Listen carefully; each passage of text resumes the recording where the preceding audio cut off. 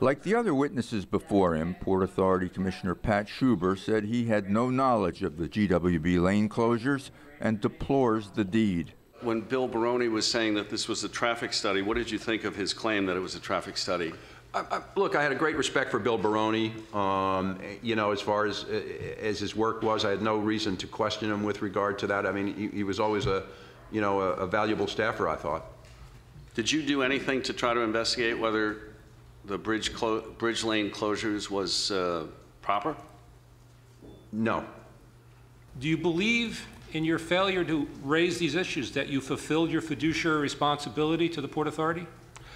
I believe that the answer to your question is yes, I do. I believe that I've served the commission, or the Port Authority Commission, professionally and ably. Schuber is the former Bergen County executive and a former Republican assemblyman. Governor Christie asked him to serve on the Port Authority Board of Commissioners in 2011. It's a prestigious position, but it doesn't include a salary, and lately it's brought headaches. Are you glad you took that position? As I said, I wish my battery had been depleted on the day I got the call from the governor. Schuber is the first Port Authority board member subpoenaed by the Select Committee on Investigation. Like the Republicans on the committee, he'd rather talk about Port Authority reform than any misdeeds. He was asked about Governor Christie's suggestion in March that the PA maybe be split into two agencies. Having gone through what I've been going through over the last several months, I actually almost thought that was a good idea. Are there changes, significant changes that need to be made? Yes. Does the authority need to be blown up, so to speak, and removed? I don't think so. I think that's draconian.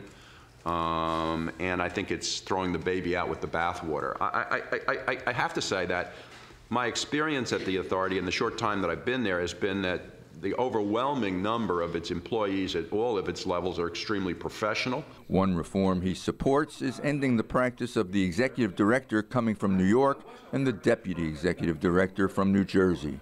It creates two lines of authority that go in two different directions. In essence, one goes to Albany and one goes to Trenton. Committee Democrats also focused on a large Port Authority toll hike that was reportedly orchestrated to protect the two governors, and on a letter Senator Loretta Weinberg sent Schuber requesting some follow-up.